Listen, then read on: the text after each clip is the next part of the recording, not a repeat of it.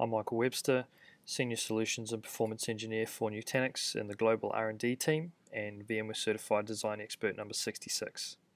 In this video I will demonstrate the robustness and performance of the Nutanix platform for enterprise applications. I am using Benchmark Factory for databases to generate a TPC-C-like workload against a 3-node Oracle RAC 12C database on a mid-range Nutanix 3450 platform. This slide shows the setup of my lab environment. Database sessions will use the Oracle Single Cluster Access Name virtual IP address to access all of the nodes in the cluster. While the environment is under heavy load, all of the Oracle RAC virtual machines will be migrated to different hosts all at the same time. You can see in the screen that the Nutanix environment is already under quite a lot of heavy load, almost 10,000 IOPS, and the latency is very good at around 6 milliseconds. This is the back-end view from the cluster itself, and you can see that we've got compression enabled inline, and we're actually compressing the data at the same time.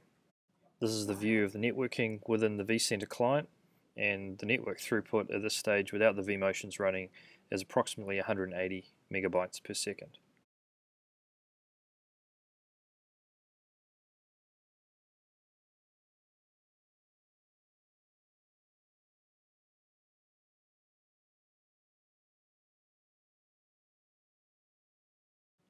The Benchmark Factory for databases client is running with 200 virtual users, and you can see that we're going through, it's doing around about 500 odd transactions per second at about 300 milliseconds latency.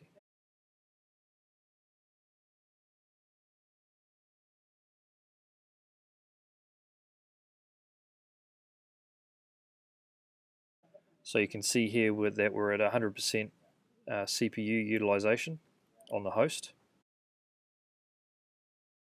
Each of the Oracle RAC nodes is configured with 112 gigs of memory, and we're using 50 active at the moment.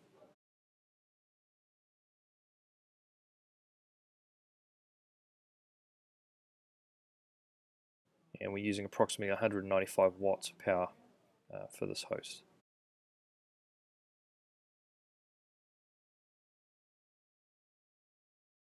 Each of the Oracle RAC VMs has got 8 virtual CPUs configured.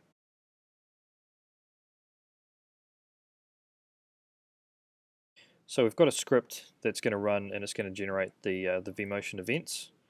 We can see that we're in a steady state, doing a high number of transactions with a reasonable response time. During the vMotion, we would expect that the response time will degrade during the vMotion itself and then recover to a steady state immediately afterwards.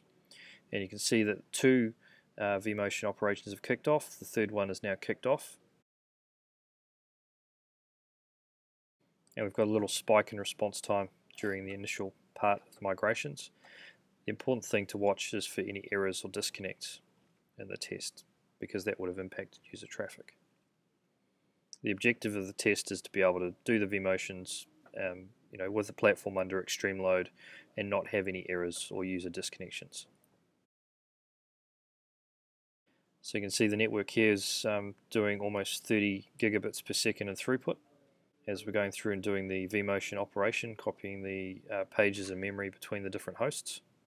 The reason we use vMotion during this video is that even when the database is under extreme load and doing 100% CPU utilization, it shows that you can still manage the environment and there's no disruption or disconnection of user sessions, and the applications will continue to function.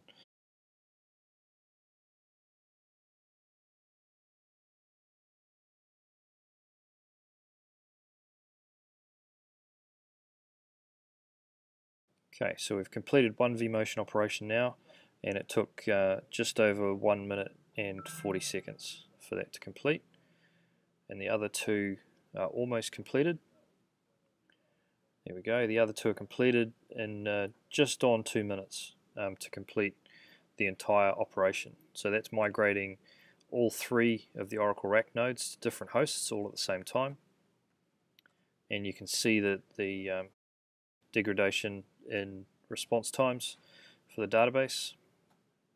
which would have only impacted a very small number of the virtual users. We're not expecting that you would run your environments at 100% utilization all the time in production, which is what this test is showing. And we've had no errors and we've had no user disconnections at all during this process. Now what we're going to do is migrate all of those virtual machines back to the original hosts that they were on, all at the same time, and also demonstrate that there's no user impact in terms of disconnected sessions. There's only slight degradation in response times during the test. Overall average, we're still doing a high transaction rate, and the response time in average is also the same. You can also see that our latency is still very good, around the 5 millisecond mark, and we're still doing thousands of IOPS on the storage. Quickly after the vMotion completes, the transaction rate response times returns to the steady state again.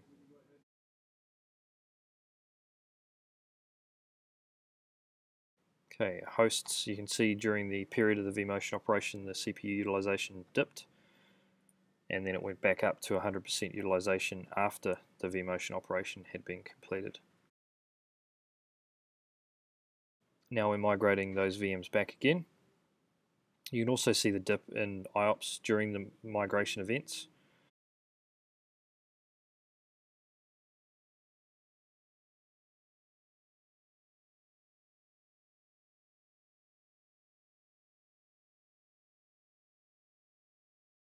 Okay, and our migrations back have been completed, and again we're just on the 2-minute mark, just below 2 minutes to migrate the 3 Oracle RAC nodes.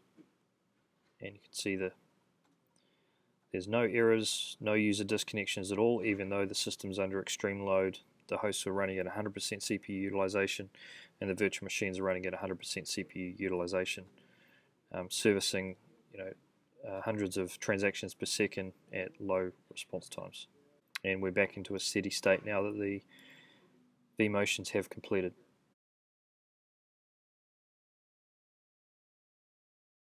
CPU's back at 100% utilization. And this is one of our Oracle RAC nodes. You can see the amount of memory it's using. It's currently consuming 100% CPU.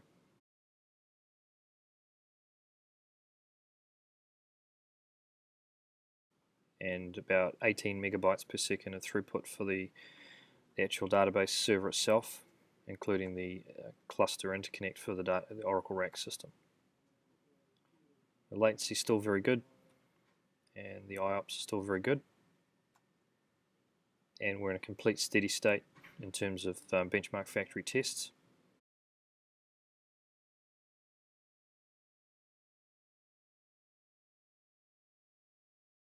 It's our second Oracle RAC node, and similar to the first, it's 100% CPU utilization.